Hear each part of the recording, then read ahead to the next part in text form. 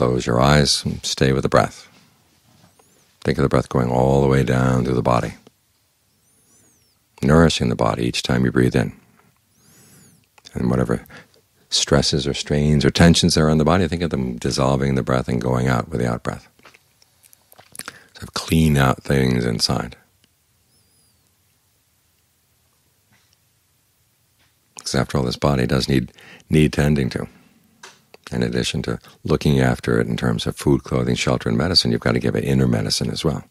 The medicine of concentration, the medicine of a strongly established mindfulness. The Buddha has us ask every day, days and nights fly past, what am I becoming? And some of what you're becoming is beyond your control, and you're getting older. But other things do lie within your control. You can become a more generous person. You can become a more virtuous person. You can become a better meditator. Those are things that you can work on. Those are things you can develop. So those are things you should focus on.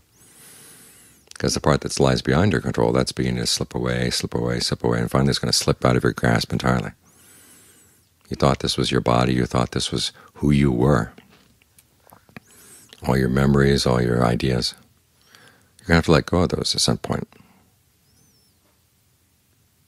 But the habits you develop of being alert, being mindful, being ardent, resolute, heedful, these are things that stick with you. So these are the things you want to develop at all times. So when the Buddha asks you, what are you becoming as days and nights fly past, you say, I'm becoming a better person, better in my actions, better in my words, better in my deeds.